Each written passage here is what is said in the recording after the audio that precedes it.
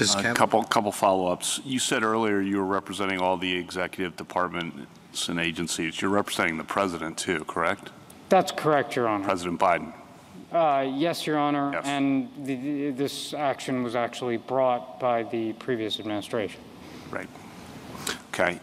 Justice Sotomayor was asking you about the process, and I don't think you described it in full, the process, not written, but the process that occurs in a situation like this, which I assume, and all indications are, would involve the Attorney General and the Secretary of State and the National Security Advisor and the White House Counsel and probably the President too. But is that the normal process for something like this, or do you not want to talk about that?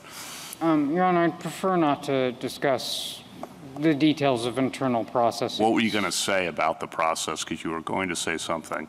I think I said all I was planning to say, Your Honor. I didn't mean to leave the impression that I left something in the box. But, I mean, just to reiterate, I think it is perhaps what I was not able to say is I think it is well understood in the U.S. Attorney's Office is not that they would need to run this kind of thing up the chain. And when it's run up the chain will, if you'll forgive the mixing of metaphors, grow some spokes and will consult with the other portions of the federal government that might have concern with a case like this.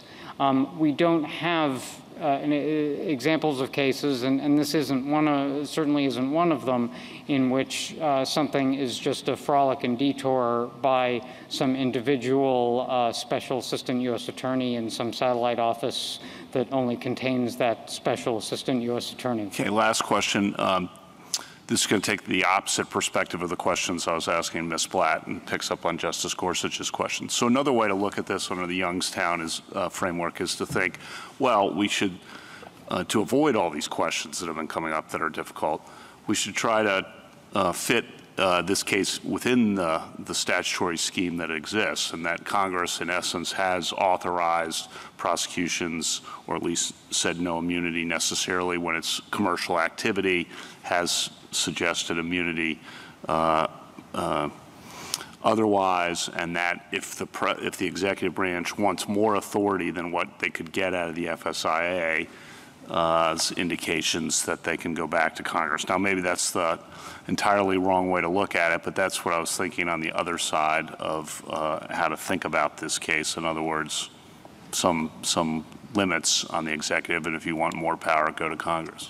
So if Your Honor is supposing that the 3231 question is decided in our favor and has decided that the FSA does apply, but the commercial activity exception likewise applies. Correct. I think 1330 is, it can't just be. Assume all that. Why is that not a bad resolution? Just thinking about this at a bigger picture level, the Second Circuit's approach there was, kind of no harm. Well, Your Honor, I don't know that as a practical matter we'd have a problem with that. For the reasons I've said, I don't think that's the correct solution. But if the court were to do that, I think that would, and simply affirm the decision below, in which both courts found that the commercial activity exception applies, I think we'd be fine with that. No systemic problems from that? Well, as I've said, Your Honor, we don't take these things lightly. Okay. And so that answers the question. Thank you. Justice Barrett?